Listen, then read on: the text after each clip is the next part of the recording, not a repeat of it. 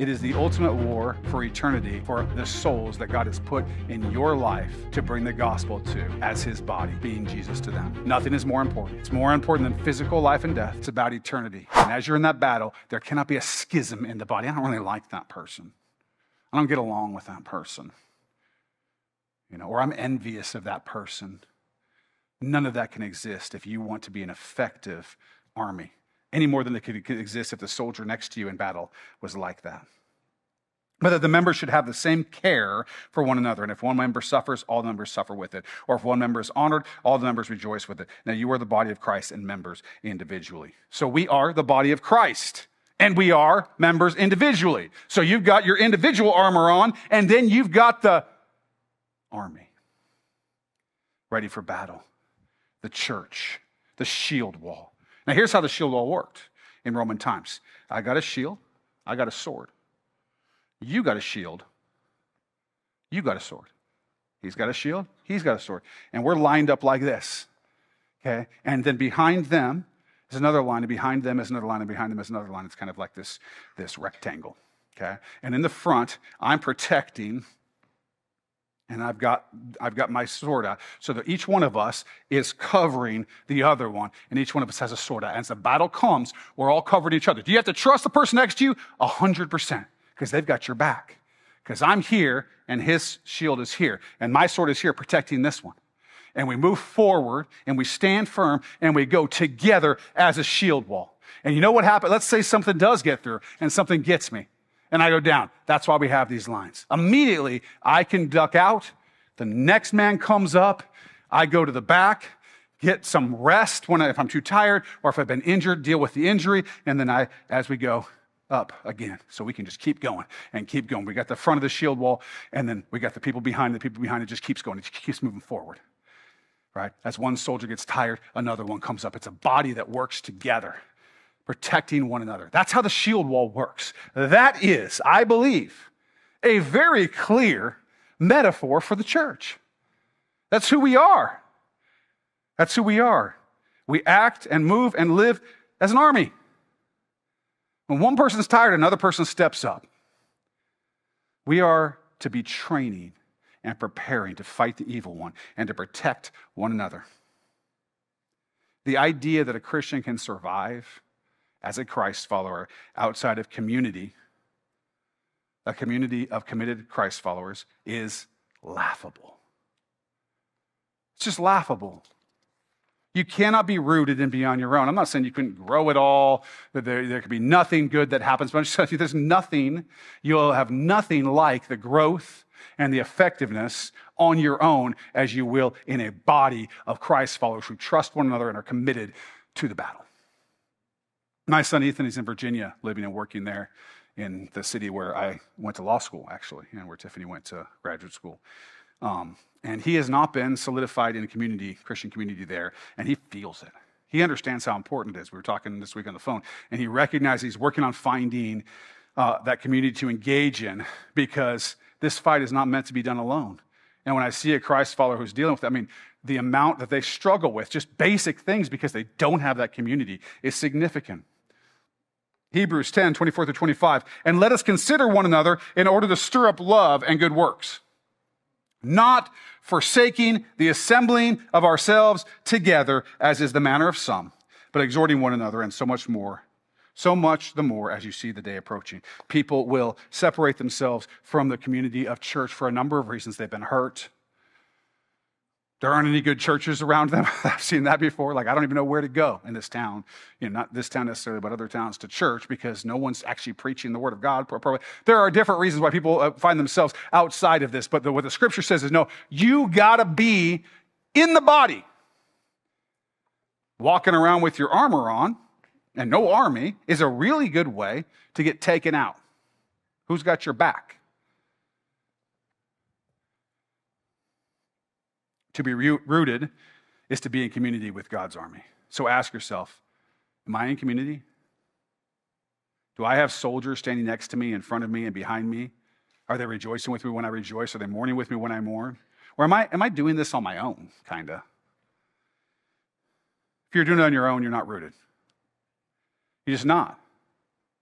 If your life is about you first, and second, you, and then the third thing, you, and the body of Christ is somewhere down the list, you're not rooted. If you feel like you're kind of being beat up by the world, it's probably because you're not standing with the army of God and therefore cannot stand at all. People are looking all over the world, in every place, for love and acceptance and community. In this world, so many people want that. Why do you think that the transgender phenomenon has exploded? One of the reasons, there's a book by a woman named Abigail Shrier that you can read about this. One of the reasons that they're proposing is that because it particularly happens with young women, like in high schools and junior highs, where large groups of them will all of a sudden all become transgender. They all want to be men. What happens is that there's this pull where there's a community that says, hey, if you choose to be this thing, you instantly have this community that says, we love you, we've got you, we're a group. And all you need to do to have status is just say, I'm a female that wants to be a male, and all of a sudden, instantly you have status. And of course, if you're in junior high and high school, instantly having status in a group is something that people would pay almost their lives for. And in some cases, that is what they're paying. They don't understand that now. But many of them are destroying their lives because of it. People want it. And when they see us, they see Christ followers, they should see an army strong in the power of the Lord, terrible with banners. That's what they should see. The unbeliever should be drawn into our ranks because they see us following Jesus and growing and serving and loving each other. It should be a draw to them. They should look at us and be like, look at how unified they are. Look at how much they trust each other. Look at how much they love each other. Look at each one with a shield of faith, and the sword of the Spirit. Look at each one of them growing in this close-knit community, and they should be drawn to it. But when we all have our own thing and we don't have time for it, well, we don't look like a strong community. This is part of your foundation in Jesus Christ that cannot be overlooked. This idea of the whole armor of God and the shield wall cannot be overlooked. If you have not made a commitment in your life to be part of a local expression of the body of Christ, which, of course, we hope you're called to this one, but wherever you're called to be in a local expression of the body of Christ and to stand with your brothers and sisters in Christ for battle. If you're not in that situation, you're not rooted right now. If you're called to Acts Church and you're not attending worship services as a practice and lifestyle as opposed to as a one-off. If you're not in the life group, if you're not serving, if you're not tithing, if you're not praying for your brothers and sisters, then you're not a good soldier to stand next to in the fight, frankly. Who am I going to trust the most? Those who I know are pouring themselves out for the gospel. The thing that I care, if I care about Jesus and I care about people knowing Jesus, then I'm going to want to be next to people who I know care the same way. How do I know they care the same way? You show me your faith without works, I'll show you my faith by my works. There's a way to be known. Show it with your fruitfulness. I'm not talking about salvation. Works don't get you salvation. Salvation is by faith through grace. It's the grace of God, 100% God. But once you are saved, you should desire to do the works that make you fruitful, that make you a good soldier to have next to me in the battle. Because I want to be a good soldier, be next to you. Some of you might be thinking right now, who are you to tell me how to live and how to be a Christ follower? I'm nobody. I'm a sinner in desperate need of the glorious salvation I have found in Jesus Christ. That's who I am. But I'm called to be a pastor and to teach you the Bible. And the one calling you to these things is God. So if you have an issue, take it up with him, because this is what he's calling you to. These are the things that a reliable brother or sister in arms does. It's what builds trust in one another and strength in Christ's body, the church. We are literally Jesus to the world. Literally. Not figuratively. Literally, he is using us as his body in the world. He is working, acting through us. In the spiritual world, Jesus is using us as his body. We got to be strong. We got to be united. We got to be soldiers. We got to be a shield wall. All that stuff. We need the shield wall.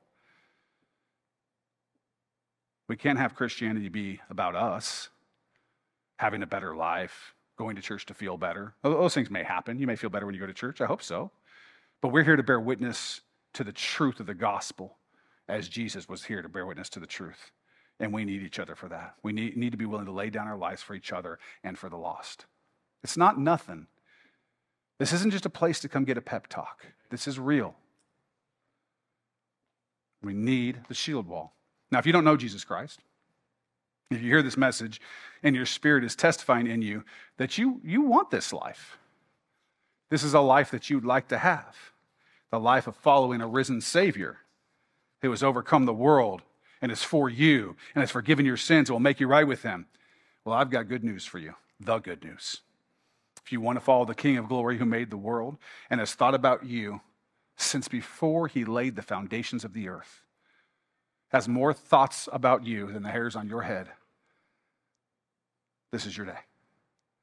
Romans 10, 9 through 10, that if you confess with your mouth the Lord Jesus and believe in your heart that God has raised him from the dead, you will be saved. For if you confess with your mouth the Lord Jesus and believe in your heart that God has raised him from the dead, you will be saved. There's not more, there's not less. For with the heart one believes unto righteousness, and with the mouth confession is made unto salvation. You confess that Jesus is Lord. You know he's in charge. You believe in your heart that God raised him from the dead. You're saved. That's it. It's not anything you do. He's doing it in you.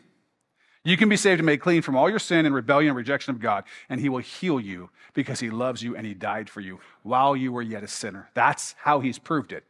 He didn't die for everybody when they were good. He died for the world when we were rejecting him and we were sinning. This is the day the Lord has made. He has made us for such a time as this. If I can get something across to you, I want you to understand, this is not an accident that you are here at this time, in this present darkness. That did not happen by accident. God made you for such a time as this. Meaning, if he wants you to stand in the shield wall, he will give you all the strength and power to do it. It might be difficult. You might have to change some of the ways that you think, some of your traditions, some of the ways you even think about what church is, in order to know what it means to truly follow Christ. But you've been called to it. You were made for this. You know, Paul, Peter, they weren't made for this. They were made for a different time. St. Patrick, I was just talking about that with Kaylee. She doesn't want to name her kid Patrick because her husband's saying, I don't know what her problem is. Patrick's a good name. But St. Patrick, he wasn't made for this time. He was made for a different time. You were made for this time. The angels are watching. They have a few questions they'd like to see. What has God done with this generation? This group that he, from before the world began, knew exactly what they'd be facing and made them for it. You need to understand that. You are living in the destiny that God has made for you. And evil cannot stand against God or against Christ's church and prevail because we have already won. We've already won. So put on the belt of truth. Gird your waist with it. Get tough. Put on the breastplate of righteousness and kill any sin in your life. Don't let it have a place. Put on your cleats, the hobnailed, heavy sandals of the preparation of the gospel of peace, that you might stand and that no one's going to move you. Hold up the shield of faith. Cover your head with the helmet of salvation. And know, read, and study, and be ready with the sword of the Spirit, which is the word of God. Stand with me, and I'll stand with you. Let's be faithful to God. You can't stand alone. I can't stand alone. Be a soldier that I can trust. I want to be a soldier. I strive in the power of Christ to be a soldier you can trust. Let's do this thing. Let's do it.